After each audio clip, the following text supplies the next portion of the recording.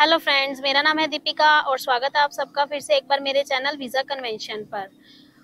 जैसे कि आप सबको पता है, मैं वीज़ा कन्वेंशन नाम से एक कंपनी रन कर रही हूँ और उसी सेम नेम से ही मेरा यूट्यूब चैनल भी है। और इस कंपनी के थ्रू मैं स्टडी वीज़ा और टूरिस्ट वीज़ा डील करती हूँ। और अभी मैंने अपना फर्स्ट इंटरनेशनल जो ट्रिप है वो प्लान किया है। और इस ट्रिप के ड्यूरिंग मैं आई हूँ मलेशिया में। और अभी मैं हूँ इस वक्त मलेशिया की एक छोटा सा आइलैंड है लंकावी, वहाँ पे जैसे कि आप मैप में देख सकते हैं कि ये आइलैंड मलेशिया में किस जगह पे है। लंकावी आइलैंड की मैं बात कर रही हूँ। और मेरी इस ट्रिप की ड्यूरिंग मैं और भी कंट्रीज में ट्रैवल करूँगी, जैसे कि थाईलैंड, वियतनाम, कंबोडिया, लाओस। और मैं अभी आई हूँ सबसे पहले मलेशिया में, और मलेशिया की लंकावी जो आइलैंड है यहाँ पे। और मैं अभी अपना जो ट्रैवल व्लॉग है वो शुरू करने जा रही हूँ। तो आज से पहले मैंने सिर्फ इंफॉर्मेटिव वीडियोस डाली है, बट अभी मैं व्लॉगिंग शुरू करने जा रही हूँ। तो ये मेरा फर्स्ट व्लॉग है। तो आई होप आप लोग मुझे सपोर्ट करेंगे और मुझे इसी तरह प्यार देंगे। और क्योंकि आपका अगर सपोर्ट मिलेगा और ये एक तरीके का मोटिवेशन है मेरे लिए, तो मैं और ज़्यादा आपको इन्फॉर्मेशन प्रोवाइड कर सकूंगी। इस व्लॉगिंग से मैं आपको जो मेरा ट्रैवल एक्सपीरियंस है, मेरे एक्सपेंसेस हैं या फिर इन्फॉर्मेशन है, वो सब आपको मैं बताऊंगी। तो अगर आप भी इसके बाद मलेशिया आने का प्लान करेंगे या फिर मैं आगे जिस भी जगह जाऊंगी, किसी भी कंट्री में जाऊंगी, तो उस कंट्री में आप भी आगे अगर आने का प्लान करेंगे तो आप अपना टाइम और मनी दोनों सेव कर सकते हैं मेरे व्लॉग्स को देख के। क्योंकि इन व्लॉग्स में मैं आपको जो भी मेरे एक्सपेंसेस है और कैसे मैं आई हूँ यहाँ पे, क्या क्या मुझे दिक्कतें आई, वो सब कुछ मैं आपके साथ शेयर करने वाली हूँ। तो आप उस चीज़ को लेके पहले ही प्रिपेयर हो सकते हैं। तो मैं भी काफ़ी नर्वस थी आने से पहले, क्योंकि ये मेरी फर्स्ट इंटरनेशनल सोलो ट्रिप है और मैं अकेली आई हूँ। तो कहीं ना कहीं नर्वसनेस थी कि कैसे मैनेज होगा सब, बट धीरे धीरे सब कुछ समझ में आया और सब कुछ मैनेज हो गया। तो इसलिए अभी मैं आपको भी इस चीज़ के लिए गाइड कर सकती हूँ कि कैसे आपने आना है, कैसे आपने क्या क्या चीज़ें लेके आनी है, क्या क्या आपको प्रॉब्लम्स फेस करनी पड़ सकती है। तो आज की वीडियो का टॉपिक है मलेशिया ई वीज़ा। तो आज की इस वीडियो में मैं आपको गाइड करूंगी कि जो मलेशिया का ई वीज़ा है उसके लिए आपको क्या क्या डॉक्यूमेंट्स चाहिए होंगे, कहाँ से आप अप्लाई कर सकते हैं। तो चलिए वीडियो शुरू करते हैं। तो अगर आप इंडियन पासपोर्ट होल्डर हैं तो आप मलेशिया का ई वीज़ा भी ले सकते हैं, ऑन अराइवल वीज़ा भी ले सकते हैं और इसके साथ ही स्टिकर वीज़ा भी ले सकते हैं। मैंने जब मलेशिया का वीज़ा अप्लाई किया था तो मैंने मलेशिया का ई वीज़ा अप्लाई किया था। तो अभी मैं आपको बताती हूँ कि ई वीज़ा जो है आप कौन सी वेबसाइट पे जाके अप्लाई कर सकते हैं। क्योंकि आप जब गूगल पे सर्च करेंगे ई वीज़ा के लिए तो आपको बहुत सारी वेबसाइट्स वहाँ पे मिल जाएगी। तो कौन सी ऑथेंटिक वेबसाइट है ये आप कैसे पता कर सकते हो, और कौन सी है वो वेबसाइट जहाँ से मैंने वीज़ा अप्लाई किया था। गवर्नमेंट की जो ऑफिशियल, मलेशियन गवर्नमेंट की जो ऑफिशियल वेबसाइट है वो आप स्क्रीन पे देख सकते हो, malaysiavisa.imi.government.my।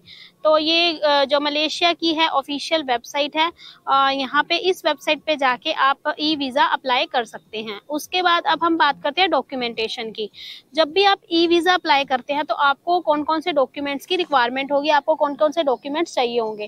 तो जब भी आप ई वीज़ा अप्लाई करते हैं तो आपको सबसे पहले जिस चीज़ की ज़रूरत होगी वो है आपका पासपोर्ट। आपके पासपोर्ट में कम से कम 6 मंथ्स की वैलिडिटी होनी ज़रूरी है। ये नहीं कि आपका पासपोर्ट नेक्स्ट मंथ या 2-3 महीने बाद एक्सपायर हो रहा है, तो 6 महीने की वैलिडिटी कम से कम आपकी पड़ी होनी चाहिए। उसके बाद 2 ब्लैंक पेज आपके पासपोर्ट में होने ज़रूरी हैं। और इसके बाद जब भी आप ई वीज़ा अप्लाई करते हैं तो आपका जो पासपोर्ट है वो स्कैन होना चाहिए अच्छे से। तो बहुत बार ऐसा होता है कि जैसे मैंने आपको बताया कि मैं टूरिस्ट वीज़ा या स्टडी वीज़ा डील करती हूँ, तो जो मुझे पासपोर्ट भेजते हैं स्कैन करके, तो वो काफ़ी बारी उनकी शेडो आ रही होती है या फिर फिंगर्स के निशान आ रहे होते हैं। तो ये सब चीज़ें नहीं होनी चाहिए, अच्छे से स्कैन होना चाहिए बिल्कुल पासपोर्ट। और जो पासपोर्ट का ये फॉर्मेट है वो JPG फॉर्म में होना चाहिए और इसका जो साइज है वो 2 MB से छोटा या मैक्सिमम 2 MB तक होना चाहिए, इससे ज्यादा नहीं होना चाहिए। 3 पे हम बात करते हैं फ्लाइट टिकट्स की। जब भी आप ई-वीजा अप्लाई करते हो तो आपको अप एंड डाउन दोनों साइड की टिकट शो करनी होती है। ये टिकट आपकी कंफर्म होनी चाहिए, ये ऐसा ना हो कि आप डमी टिकट बुक कर रहे हैं या फिर मतलब आप सिर्फ कॉपी पेस्ट कर रहे हैं किसी और की टिकट से, क्योंकि बहुत से इंडियंस ऐसे होते हैं, बहुत से लोग ऐसे होते हैं कि जो टूरिस्ट वीज़ा पे वहाँ पे काम करने के लिए जाते हैं तो वो सोचते हैं कि हम रिटर्न टिकट नहीं करवाएंगे। तो अगर ऐसा आप करेंगे तो आपको जो वीज़ा है वो नहीं मिलेगा, तो आपको जो रिटर्न टिकट है वो शो करनी जरूरी होती है। तो अप एंड डाउन दोनों साइड की आपको टिकट शो करनी जरूरी होगी। और इसके बाद नेक्स्ट हम बात करते हैं होटल बुकिंग की। होटल बुकिंग आपकी कंफर्म होनी चाहिए, ऐसा जरूरी नहीं है कि पेड हो, बट आपकी होटल बुकिंग कंफर्म होनी चाहिए। नेक्स्ट हम बात करते हैं एडिशनल डॉक्यूमेंट की। तो आपके पास एडिशनल डॉक्यूमेंट्स में आपकी बैंक स्टेटमेंट होनी चाहिए, तो आप ये अपलोड कर सकते हो वहाँ पे एडिशनल डॉक्यूमेंट्स में। और बैंक स्टेटमेंट का भी आपका जो साइज होगा वो 2 MB से छोटा ही होना चाहिए। तो इसके बाद मैं आपको ये बताना चाहूंगी कि जब भी आप ई-वीजा अप्लाई करते हो तो आपकी जो भी होटल बुकिंग आपने की है उसका जो भी एड्रेस है वो आप पहले से ही साइड में कहीं लिख के रख ले, क्योंकि आपको वहाँ पे मेंशन करना होता है जब भी आप ई-वीजा अप्लाई करते हैं। तो अगर आप पहले से लिख के नहीं रखेंगे तो बाद में आप ई-वीजा अप्लाई करते टाइम वहाँ पे कुछ टाइमिंग होती है उस फॉर्म को फिल करने की, तो आप वहाँ पे अगर ढूंढने में टाइम वेस्ट करेंगे तो हो सकता है आपको पूरा फॉर्म दोबारा से फिल करना पड़े, इसलिए आप इसे पहले से ही साइड में लिख के रख लें। नेक्स्ट एक चीज और मैं आपको बताना चाहूंगी कि जो आपकी ईमेल आईडी है वो आप बड़े ध्यान से लिखें और उसे रीचेक करें, उसे वेरीफाई करें, क्योंकि जो आपका ई-वीजा है वो आपकी मेल पे ही आएगा। अगर आप वो गलत डाल देते हो तो आपको जो ई-वीजा है वो नहीं मिलेगा। और इसके अलावा जो इसकी प्रोसेसिंग टाइम है वो 2 वर्किंग डेज है। और अगर आपने सैटरडे संडे को अगर आप अप्लाई कर रहे हो, यानी कि अगर आप या तो फ्राइडे नाइट या सैटरडे संडे, तो आपको हो सकता है 2 दिन और वेट करना पड़े। तो 2 वर्किंग डेज इसका जो प्रोसेसिंग टाइम है वो रहता है।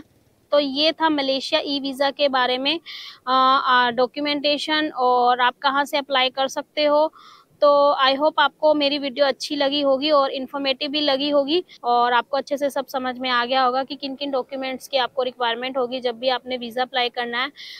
तो अगर आपको भी किसी भी कंट्री से रिलेटेड कोई भी टूरिस्ट वीज़ा से रिलेटेड कोई भी सर्विस चाहिए या गाइडेंस चाहिए तो मैं आपको प्रोवाइड कर सकती हूँ, क्योंकि मैं टूरिस्ट वीज़ा की जो भी सर्विसेज है वो प्रोवाइड करती हूँ, चाहे वो वीज़ा से रिलेटेड है, होटल बुकिंग है, टिकट्स है, या फिर वहाँ पे जाके आप कहाँ पे आपने जाना है, कैसे आपने सर्वाइव करना है वहाँ पे, मतलब प्रॉपर आपको जो गाइडेंस है वो मैं आपको प्रोवाइड कर सकती हूँ। तो आपको किसी भी प्रकार की कोई भी अगर गाइडेंस चाहिए या फिर सर्विस चाहिए तो मैं ये प्रोवाइड करती हूँ। तो इसके लिए मेरे थोड़े बहुत चार्जेस हैं। और इसके अलावा अगर आपको वीडियो इन्फॉर्मेटिव लगी हो और अगर आपको वीडियो अच्छी लगी हो तो मेरे चैनल को जरूर सब्सक्राइब करें, वीडियो को लाइक करें, शेयर करें और बेल आइकन को प्रेस करें। मिलते हैं नेक्स्ट वीडियो में एक नई जगह पे नई इन्फॉर्मेशन के साथ। तब तक के लिए थैंक यू, बाय बाय।